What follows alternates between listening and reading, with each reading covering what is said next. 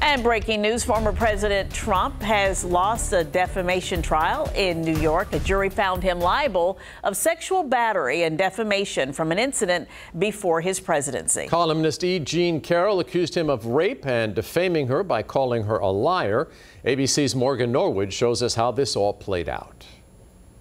After more than a week of testimony and a little under 3 hours of deliberations, a New York City jury finding former President Donald Trump liable of battery and defamation in connection with the claims brought by columnist E. Carroll.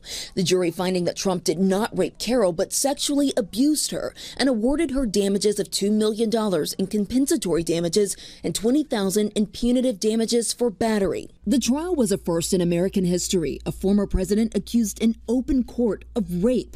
Author E. Carroll telling the jury, "Donald Trump raped me, and when I wrote about it, he said it didn't happen. He lied and shattered my reputation, and I'm here to try to get my life back."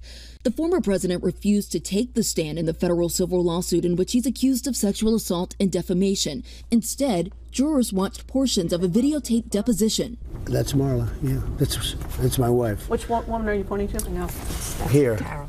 Oh, the person you just pointed to was E. Carroll. Trump has repeatedly denied any wrongdoing, Trump calling her a liar and has said Carroll is, quote, not his type.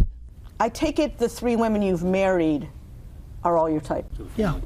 Carroll's lawyer told the jury when she spoke publicly about what he had done, he defamed her. On Monday, both sides given one last chance to try and sway the jury in their favors. Trump's attorney accusing Carroll of making up a rape story to sell a book. Carroll never went to the police, telling the jury she was ashamed, saying she decided to tell her story now because of the Me Too movement. Trump's legal team had asked for a mistrial, which was denied. The jury, though, also awarding $1 million in damages and $1.7 million for reputation repair and $280,000 in punitive damages. Morgan Norwood, ABC News, New York.